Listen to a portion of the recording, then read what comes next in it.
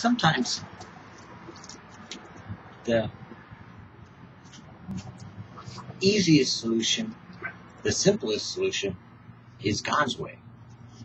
God doesn't make it real complicated for us. You know, Jesus said, "My yoke is easy and my burden is light."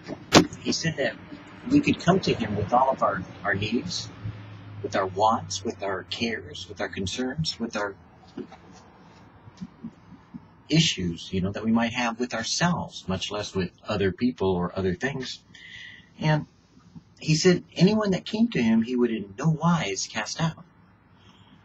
So, being that He's God and the Son of God, and that He chose to live this life and experience it as we have, that making Him the Son of Man, then He is able to understand where we're coming from.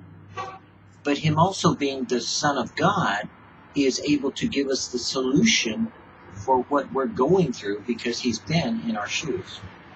Now, I know a lot of people don't think that because they think, well, you know, He was God, or, you know, He was different. Well, no, He knows what you're going through. So if you feel like you're all alone, or somehow you're left out, you know, counseling, whenever I counseled someone, they always had these personal issues. You know, it's always focused on me, my issue, my, what they're doing. And one thing I learned pretty quickly was it really wasn't about them, because whatever they described was always kind of variable. It could change. You know, it was always the same issues, but it was just different people. Same situation, just different circumstance, you know. Always seemed to be something very basic to human nature. And God seemed to always have the same solution. He seemed to always be saying to do something that they hadn't thought to do, that once they did it, they usually were healed. Now, did the circumstance alleviate itself, or did God move? Don't know. But here's what the solution is that I always found. Whatever it is you want, you give. Now, that doesn't sound right. I know. You could try it. Now, the same thing I found was true, like when someone was like, oh, I don't know, wanting to be loved, then if you found them a situation where they could give love to someone, even though they wanted to be loved instead, then for what they wanted to get, if they learned how to give, somehow their problem disappeared.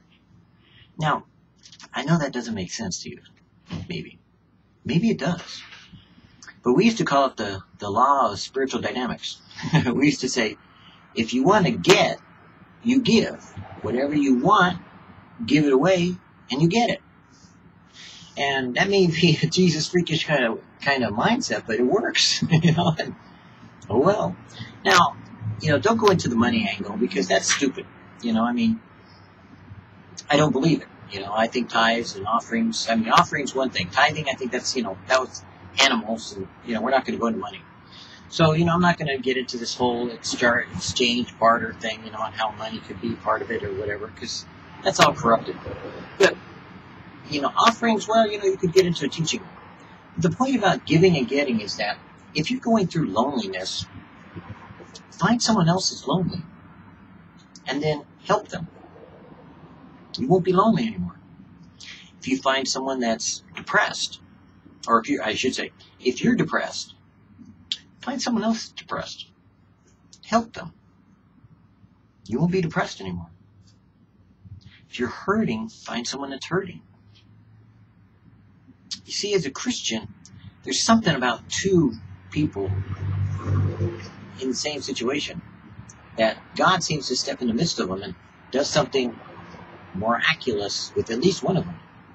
Because one of the two is going to come out of it. You know, God is going to bless them by being able to be a light in that circumstance, a situation where He can be the wellspring of salvation to the other person. And for me, you know, whenever I was like, you know, kind of bummed out, then I would go find people that were bummed out and share with them. You know, it's not a mutual misery or finding people, you know, to be a comfort zone of comparing miseries, but there is a means that if you, like I said, give to them what you want, not get from them what you want. Notice the difference. Then you can't really commiserate in misery because you're trying to bring them out of it, even though you're not there. So try it and see. See if the Lord doesn't give you what you want if you give what He wants first.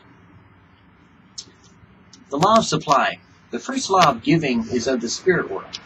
Give to all you meet or whose lives touch yours, of your prayers, your time, yourselves, your love, your thought, whatever. You must practice this kind of giving first. Then give of this world's goods and money as you have them given to you. To give money and material things without having first made the habit daily, hourly, or ever increasingly of giving on the higher plane is wrong. Start spiritually. Give and give and give all your best to whoever, whenever, and however someone needs it. Be great givers, because as you give, you'll get. But only start with the spiritual part, and you'll find that God will lead you in the rest. Give as I said my Father in heaven gives.